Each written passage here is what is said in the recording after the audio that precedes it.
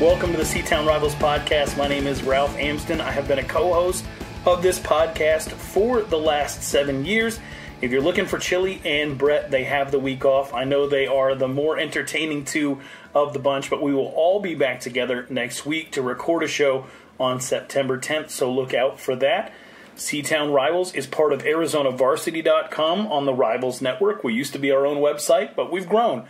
And we keep doing this podcast to make sure that we hold it down for the people who were there at the very start for us when we first started covering high school football in the Chandler area all those years ago. So thank you to everybody who has been a loyal listener. We appreciate you so much. You can also find the podcast by searching Arizona Sportscast on iTunes.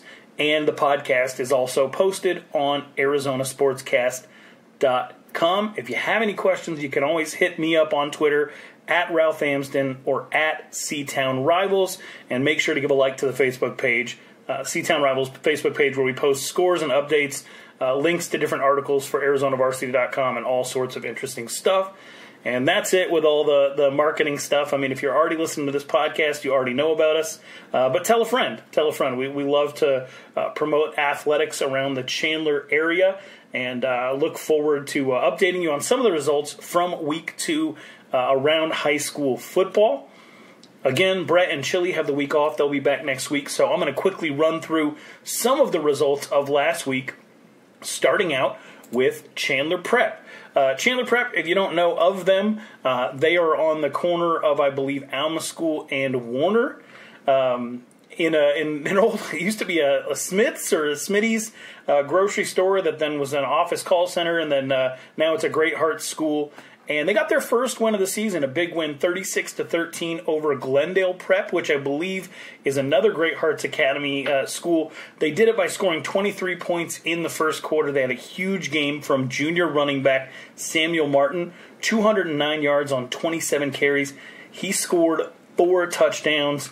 And then you had 10 tackles from Aiden Daly on the defensive side of the ball, 6 tackles for a loss from senior Isaiah Usher. So an absolutely huge game, big first win for Chandler Prep.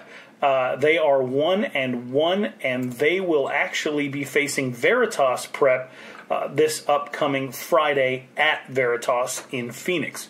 Moving on, Arizona College Prep got their first loss of the season. I'm proud of them, though, for holding their own against Coolidge at Coolidge. It's crazy to think about how much the city of Chandler has grown. Coolidge is a school that we used to play against at Chandler High back when I was in high school. Meanwhile, the building that Arizona College Prep meets in was where I went to 3rd grade. And so it's cool to see how much Chandler has grown. It's interesting to see Arizona College Prep playing against a team that, you know, we used to travel out to Coolidge and play against their junior highs and their high schools. And now that community is relatively the same size, and Chandler's, you know, quintupled in size and has its 5th or 6th high school also playing against Coolidge. Just a really, really cool thing for me to see. In this game, Arizona College Prep struggled a little bit to pass the ball. Mark Chavez, 9-23, 116 yards, 2 interceptions. But they did have over 100 yards rushing from their junior running back, Richard Williams. So shout out to him for going over the century mark, running the ball. That's the second week in a row he's done that. He also did it in a win over Chandler Prep. And Arizona College Prep is actually playing some freshmen, if you can believe it. Jaden Diaz, 2 catches on the day. He is just a freshman. Bryce Chen's only a sophomore. He had 1 catch for 27 yards. Elias Jones led the team with 12 tackles.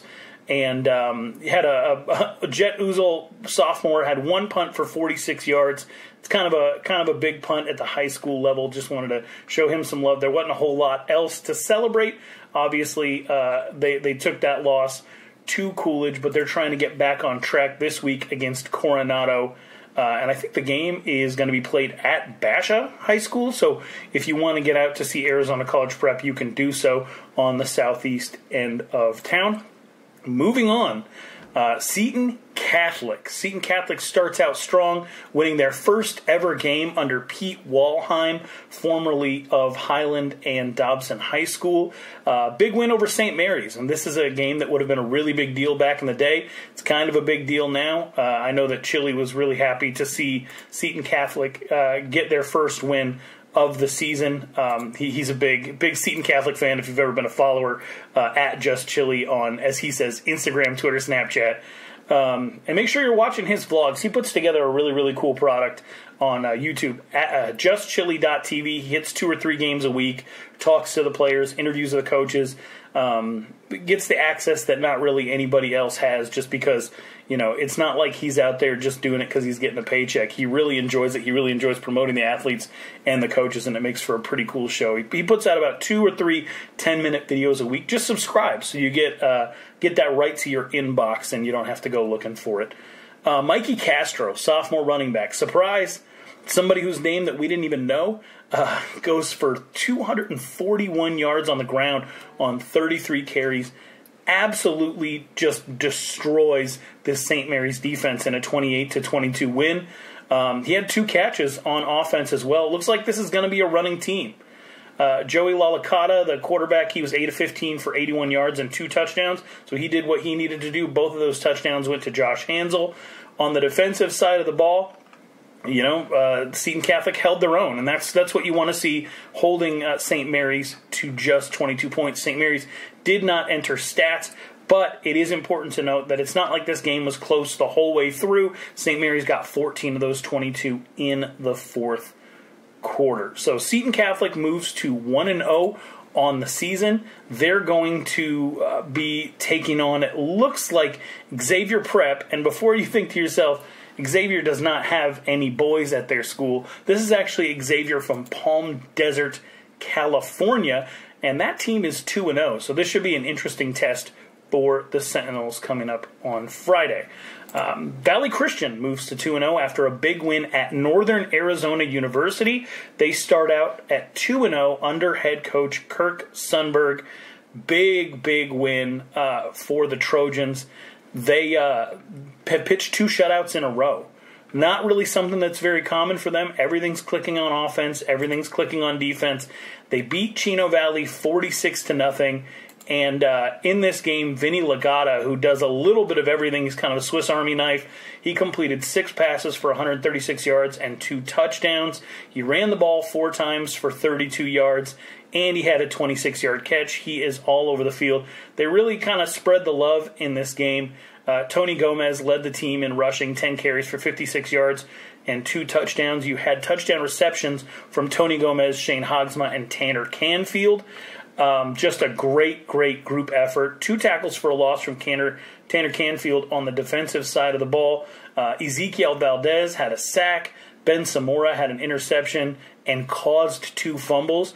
And so, I mean, this is a team that's just all over the place right now. The only thing that could have been better for this team is they did fail to convert on 1 extra point and missed 2 field goals. So if they get that kicking game in order, this is going to be a seriously dangerous Valley Christian team. Right now, they're ranked in the top 5. If you go check out the media poll rankings on ArizonaVarsity.com, they continue to climb. They've scored 89 points, given up 0 in 2 games so far this season, and they will test their luck against Arizona Lutheran, and they will be hosting them on the 13th of September. So it looks like Valley Christian actually gets a week off, and they will remain undefeated through next week. We'll talk a little bit more about them on the September 10th show when Brett Quintine and Chili and I all get back together. That moves us on to Casteel High School, 5A Casteel High School. They get their first win of the season under head coach Bobby Newcomb, and they had a really respectable showing, obviously, against Centennial the week before, which made people think, what are they going to do when it comes to Apollo? Is there going to be a little bit of a hangover, just not being able to pull out that win and hold the lead at Centennial on the road? Not at all. They beat the pants off Apollo 53-7. They were up 27-0 at halftime, came out and dropped another 20 in the third quarter. Christensen, their quarterback, 13 of 15, 246 yards, 2 touchdowns. running the ball. I mean, everybody got touches. They had, I think, 1, 2, 3, 4 players over 35 yards rushing. Jace Knudsen had 49 yards on 8 carries. Blancas, 3 touchdowns, 8 carries for 50 yards, and 3 touchdowns. So congratulations to Ben Blancas on his first 3-touchdown game. They didn't really need to throw the ball that much. They just sort of got the job done on the ground behind that tough offensive line. Defensively, Jackson Sherwood, 4 tackles for a loss. Dalton Card, 8 tackles for a loss. Dalton Card is a monster if you haven't had a chance to watch him play. 8 tackles for a loss, 2.5 sacks, and 7 quarterback hurries. This kid is for real. Corbin Cantrell added an interception of his own, and there were 3 fumble recoveries on defense. Complete team effort. Casteel is playing Verado. Verado's a tough team. Casteel really handled business against them, especially in the second half last year. But obviously a lot of players from the Colts have graduated from that previous game. You have to look out for Logan Ging. He's a very tough running back for Verado. He had a little bit of success against Casteel last year, and that would be the one thing that I think that would be a threat to Casteel this week. Chili will be out at the game, so make sure you're following him at JustChili on Twitter, and he'll be putting together one of his sideline vlogs for JustChili.tv. It'll be his first chance to see the Colts this year. Next up, Hamilton, who we're just going to pretend for the sake of this quick solo podcast that I have not been hating on the Huskies at all and that I have been in their corner the entire time because, as Chili likes to say, they are back. Maybe. They had a really big win against Highland at home. It came down to the final play. Hamilton got a stop at the 1-yard line. They eke out with a 31-24 win in a game where they probably weren't the favorite, and maybe the same goes for that Week 1 win at Chaparral. But they are 2-0, which is pretty good considering their previous 14 games coming into the season. They were 4-10. So to come out to go 2-0 and to do enough offensively against Chaparral and Highland to get the job done, and for the defense to also come up big, is a big step in making their way back to being the once proud Hamilton team that they used to be. Nick Arve really had a great game. He's been very efficient this year. One of the things that I worried about coming into this year was I think he felt just maybe a lot of pressure to do too much last year. It created some turnovers. He's eliminated that from his game. He went 26 of 33 against Highland, 269 yards and 2 touchdowns. Gabriel Armenta had 11 carries for 83 yards and 2 scores on the ground. Brendan Rice, 7 catches for 75 yards and a touchdown. And then on the defensive side of the ball, they did enough. Jeremiah Trojan had 2 sacks. Alex Weiler and Victor Zayas both got into the backfield, so congratulations to them. I think Victor is the younger brother of somebody who used to follow Seton Rivals like back when we started back in 2012, so it's crazy to see people with brothers and sisters coming through the program. Wyatt Milkovich, freshman, gets on the field for the second game in a row. He had 4 total tackles. Shout out to him. On special teams, Colin Fuller, 4 for 4 PATs, hit a field goal. That's really what you need is to, if you're going to be a team that sort of is going to play in some close games, that can really be the thing that puts you over the top. Look no further than the fact that Highland actually missed a field goal in this game. So Hamilton moves to 2-0. They're going to go to Las Vegas, and guess who's going to be there? None other than Chili himself is going to go out to Vegas. He won't be at this game, but he will be there the following day. Hopefully he's able to maybe get us an update or something like that, because this is officially Chili's team. Hamilton is Chili's team. So I know he was wishing that he could have got out there on Friday and gone to both the Friday and Saturday games that are going to be going on in Las Vegas, but he wants to make sure that he sees Casteel. Again, we will all be back together on September 10th, hopefully talking about the fact that an Arizona team went in Nevada and came back with a win.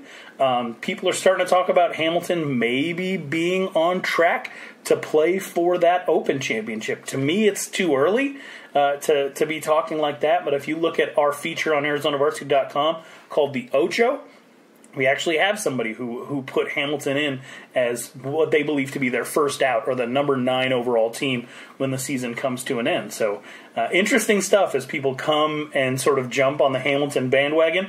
I will admit to the fact that I'm still not quite there, but I respect other people for having the foresight that I just didn't with this Hamilton team as they continue to play some good defense. Arborview is 2-0, so that can end up being a tough game for them. Perry High School. To make a quick transition to Perry High School, oh my goodness, did they put it together offensively after being held to just 14 points at home against Pinnacle the week before. This was a really, really important game for them as they have a huge game at Red Mountain tomorrow. Red Mountain is 2-0 with 2 impressive victories, and so Perry really kind of needed to find themselves and let their offense shine, and they did that. Chubba Purdy, 23 of 36 for 431 yards and 3 touchdowns. He also rushed for 69 yards and 2 touchdowns on the ground. We know what he can do himself. Jonathan Day looks like he's going to take over some of the running back responsibilities. He had 6 carries, 2 touchdowns, averaged 13 yards a carry, so good for him. Jordan Young, he might be small in stature, but he's a serious threat in the receiving game. And, you can really use him out of the backfield to run the ball as well. He's kind of that DJ Foster skill set. 7 catches, 131 yards, and a touchdown for Jordan Young. Cade Berger, 3 catches for 115 yards, a long of 75.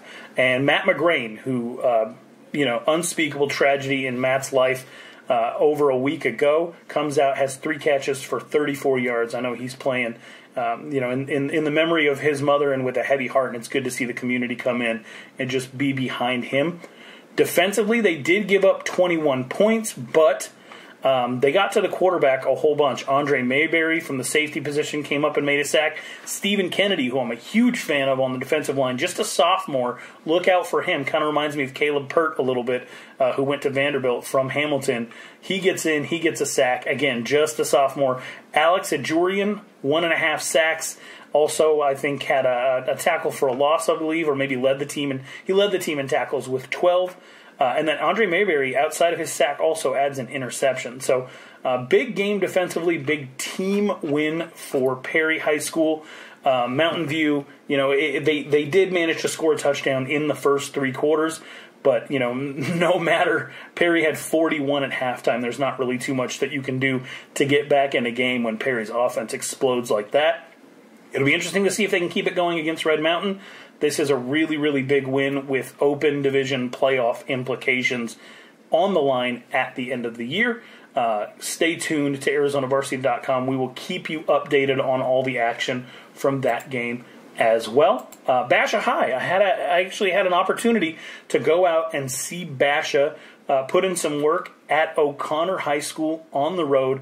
Gabe Friend had a massive game. I think he threw 5 touchdowns.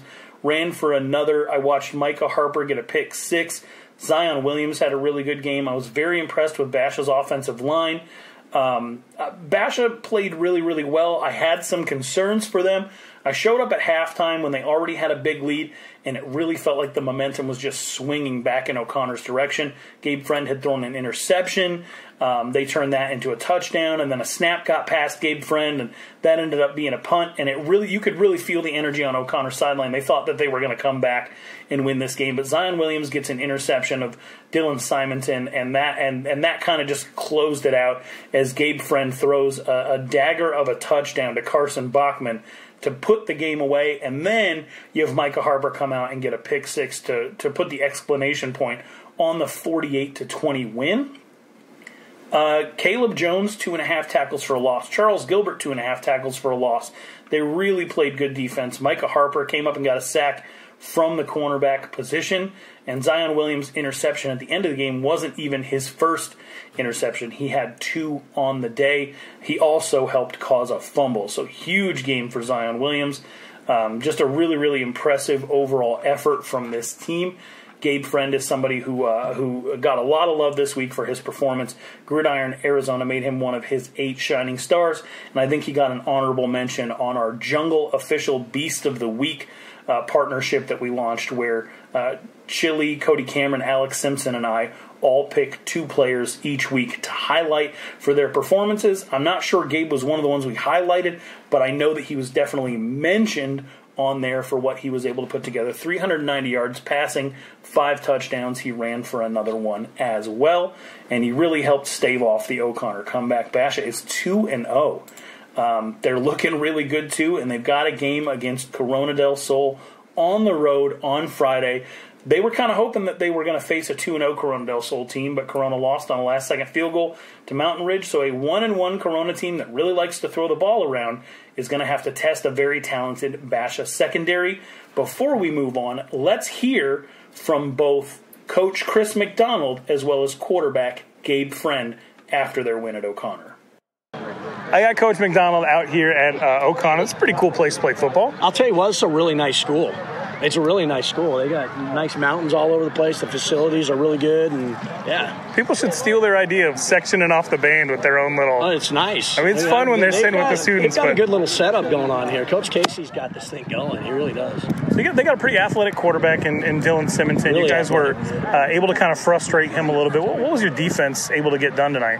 Well, I think, honestly, I think our we have a fast defense, and so obviously, sideline to sideline, probably challenged him a little bit than what he's been used to. He's a threat though, and so I think we had some good pressure packages that might have confused him a little bit and whatnot. So pretty happy. One of the coolest things that I saw, it's just a matter of a team growing up, is the momentum was clearly shifting in O'Connor's direction there for a minute with the bad snap, the interception. And they were feeling it over the side. You could tell that they were energized. And Zion Williams jumps up, picks that pass off, and just deflates the entire team. What does it mean to you to see your team start to face that adversity and then step up and make something happen? I'll tell you what, I'm really proud of a lot of kids tonight. We had some severe cramping issues. We had a lot of kids that were playing out of position, especially in the second half. We had a lot of kids that needed to step up and do their job, and they did. I think we had, at one point, we had our entire twos receivers on the field for probably 3 or 4 drives in that second half, and they stepped up. Carson Bachman being one. That's a kid that came in. He had 2 touchdowns tonight, and he was a backup receiver, but he came in and did his job, and it was awesome. It's good to see, and it's good to see that the starters, the ones, they recognize that too, and it just brings us closer together. Take me through a coaching mindset. 3rd and 13, you're on the 36-yard line. You run the ball, knock a few seconds off the clock, probably close it out, but you throw the dagger, and Bachman gets his touchdown, and that's it. I mean, that's a big moment for him. That's a big moment for your team. Yeah. I mean, what's going through your head at that moment? Well, I mean, it's 3rd and 13. I'm thinking to myself, okay, I told Gabe, if it's not, let's take a shot. If it's not there, just eat it, and we'll punt it, and we'll be on our way. And the same as if we were just run it, and that's that. So there were still a couple minutes left in the game, and I don't know if they were expecting that or not, but I just felt, I trusted Gabe that he would make the correct decision, and if it wasn't there, he would. He would just eat it, and that'd be that. So, but you get to watch it happen. That feel pretty good, right? Oh, it felt really good. That's awesome, man. Thank you, Coach. Walk me through that little dagger at the end, the play call, everything. It says 3rd and 13. They think you're going to try to run out the clock. So just walk me through that 3rd and 13 touchdown pass. Yeah, I mean, we were talking the whole time. I was like, Coach, just got to finish him off. Called a post route. I let it come open, just kind of sat on it. Carson, the young receiver, been working really hard to get down the field. Made a good play. Just kind of let it set up and throw it deep and let him get it. Is it kind of nice to feel the momentum swinging real hard O'Connor's way? You guys had a comfortable lead, but then, they pick you off, they end up scoring, then that snap gets past you. It is kind of a growing up moment for you. You got to let your nerves calm. What was going through your mind when things started to kind of go south after things were going so well? It's a little frustrating because I know we can do a lot better than that. We just got to fix up the little things. Once we fix up the little things, and it's just responding, We just got to be mature enough to respond to that and be able to come out and end the game. You played in this game last year, scored 17 points. Micah Harper walks it off with a pick six. You have 48. Yeah. How is this Basha team just growing up? I think it's just a lot more experience. Coach Mack didn't come in. We had like a couple months with him by the time we started season. This time we have a whole year with him. Offense is a lot more diverse. We got a lot of athletes, have a lot of experience, and I've just gotten a lot better over the years. So, it's just a product of work. Hey, go hang out with your friends, man. I appreciate you. Last up, we have Chandler High's 56-7 win at Queen Creek. Brett Quintine was out there. And if you get a chance to go ahead and pull up the AZ Prep show on 1580, I believe they save all of their episodes as podcasts.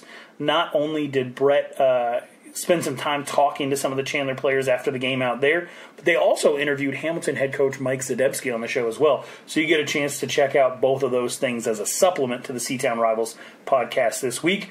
Just look up on 1580.com. I think they have an app, and then they have all their old podcasts saved. It's the AZ Prep show from Saturday morning. Both Mike Zadebski and a couple of Chandler High players are on there. Mikey Keene's looking really good, 18 of 22 for 325 yards. Actually got a text from Chandler head coach Rick Garrettson thanking me for motivating Mikey Keene a little bit by saying that I had some questions about him. Day Hunter, 9 carries, 144 yards, 5 touchdowns. You literally cannot have a better game than that. Nicholas Nesbitt also had 9 carries and put the ball in the end zone 2 times himself. Jay McQuinn, 4 catches for 93 yards on the offensive side of the football. Defensively, Tate Romney, I think, leads the state in tackles right now at the 6A level. He added another 13. Zion Magalay, who is a really good pass rusher. I actually got to see him at the Macoa Big Man competition. 2 sacks for him. 3 interceptions on the defensive side of the ball, including one from Gunnar Maldonado, and I actually lied. It's 4 interceptions, including one from sophomore Alfred Smith. So congratulations to Alfred Smith on getting involved there. Chandler is in really, really prime position. If they can just keep pushing and keep refining and get some chemistry, then come conference play, they should be in a really, really great place. As it stands right now, they have to play at Mesa last year, and if you remember last year, the freshman, JV, and varsity all shut Mesa out. I do not expect this game to be a contest. Hopefully everybody can stay healthy. Next week, Chandler is going to be traveling out to California to play against Capital Christian out of Sacramento, and they'll be playing at Moore Park High School. Not sure if we'll have somebody else out there for the game. I know that we'll probably give it a try if we can send somebody out to that game in California. So this has been the Seton Rivals podcast. I am Ralph Amsden. I know that this episode wasn't as fun because you didn't have Brett and Chili going back and forth. We will all be back together on the 10th of September to talk about Week 3's matchups. Keep it tuned to ArizonaVarsity.com. Make sure to look for the Seton Rivals podcast to be able to subscribe to it at Arizona Sportscast. Just search Arizona Sportscast on iTunes. Leave us a review if you'd like. We love that kind of stuff. We will read it on the show. That's it for me. This has been Ralph Amsden for the Seton Rivals podcast. We'll catch you next week.